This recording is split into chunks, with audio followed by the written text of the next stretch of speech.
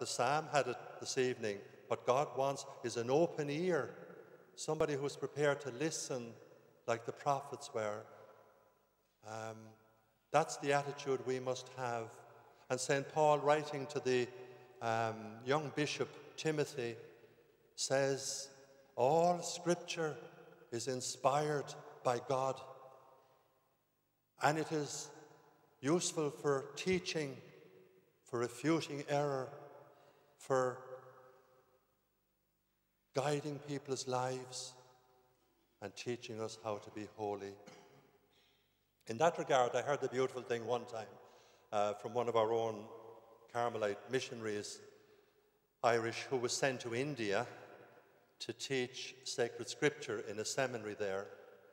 And while he was there, one of the local priests brought him to visit Mother Teresa of Calcutta, Blessed Mother Teresa now of Calcutta.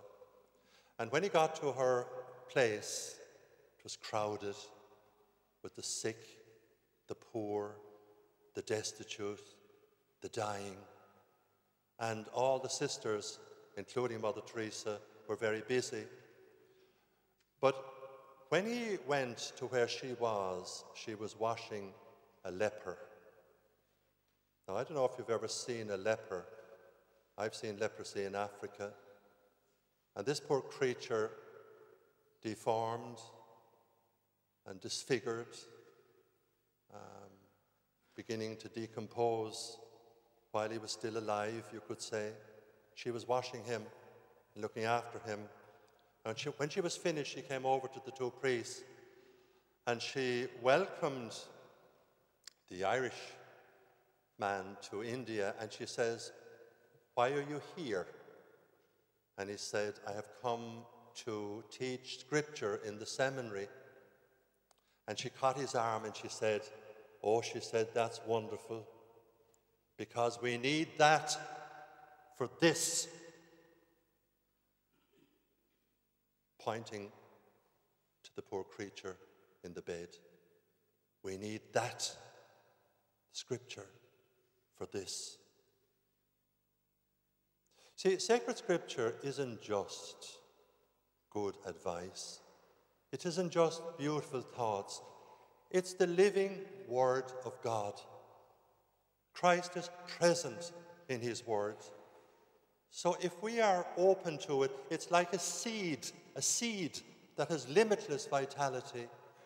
Never know what good will bear fruit if we're open to God's Word. We see it in the life of many saints. The great example might be St. Augustine, who took up the Scriptures and opened something, and it changed his life almost in an instant, because he saw himself in the mirror of sacred Scripture, and he looked at himself and he saw how ugly he was and how deformed he was, because he saw the standards of sacred Scripture. But it's more than giving us high standards and noble words and noble ideas. The Lord is present in it. So just as we receive the Blessed Eucharist, we expect the Lord will change us, heal us, touch us, transform us in some way. It's the same with God's Word. It's exactly the same with God's Word. That is why St. Paul can say to Timothy, all Scripture is inspired by God, and it is useful for teaching, refuting error, for guiding people's lives, and for teaching us how to be holy. The great prophet Isaiah says, and it's one of these lovely phrases, like the one in Jeremiah, when your word came, I devoured them. Isaiah says, quoting the Lord, my eyes are drawn to the person of humble and contrite spirit who trembles at my word. Who trembles at my word. In other words, my eyes are drawn to the person who is deeply moved by what I'm saying. Christ is present in his words. Finally, just to refer to our readings here tonight, you may have noticed that these two readings, we heard them recently. They were on the fourth Sunday of the year. And it's the year, as you know, of St. Matthew, year 1.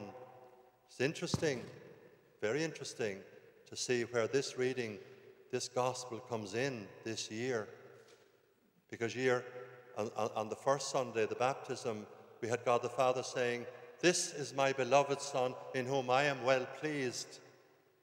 The second Sunday, we had John the Baptist giving his witness. He said, "Look, there is the Lamb of God," pointing him out to his disciples, and they followed Jesus. The third Sunday, we saw Jesus beginning to pick his disciples, looking around, people like ourselves, and he's selecting, "I want you and maybe you back there." And then we come into the fourth Sunday, which we had here tonight. The first time he speaks in the Gospel of St. Matthew, in the liturgy of this year. "Blessed are the poor in spirit, for theirs is the kingdom of heaven. Blessed are the gentle, the merciful, the peacemakers, those who hunger and thirst for what is right," and so on.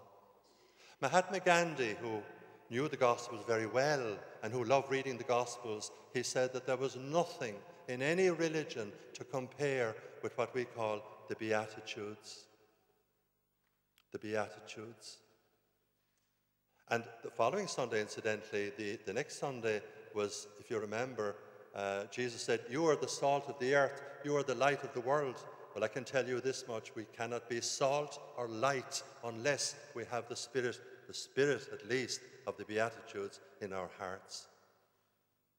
We can't be salt or light to anybody or anything unless we have those standards. The heart of the preaching of Jesus is in the Sermon on the Mount, and the heart of the Sermon on the Mount is the Beatitudes. And just to use that word, that's what they are. Beatitudes, attitudes of being.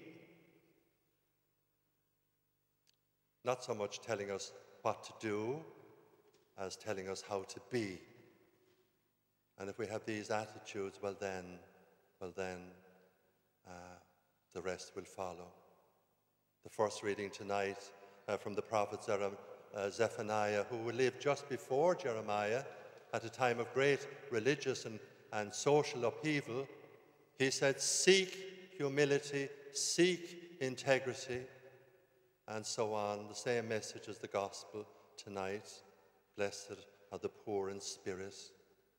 The poor in spirit is a person who realizes his or her own helplessness and inadequacy in spite of all our gifts, and places their trust in God alone.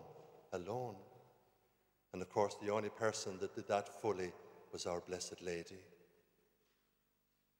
because she listened to such an extent that she became the mother of God. The Word became flesh through her, in her and through her. Mary at the Annunciation was Mary all the time, before and after. Jesus praised her, not so much because she was his mother, because she heard the word of God and kept it. That was her greatest achievement, that she heard God's word and kept it. A great saint said about Our Lady that she conceived the Lord in her mind long before she conceived him in her body, because she was always listening to God's words. And the word became flesh through her. And you and I, my dear friends, that's what we're trying to do too, to make God's word become flesh in our lives, in our world, in our society. There is no other way it can become flesh except through us. So this evening, let us make our own the great little prayer of the prophet Samuel. Speak, Lord, your servant is listening. Speak, Lord, your servant is listening. And thank you for listening to me here tonight. God bless you.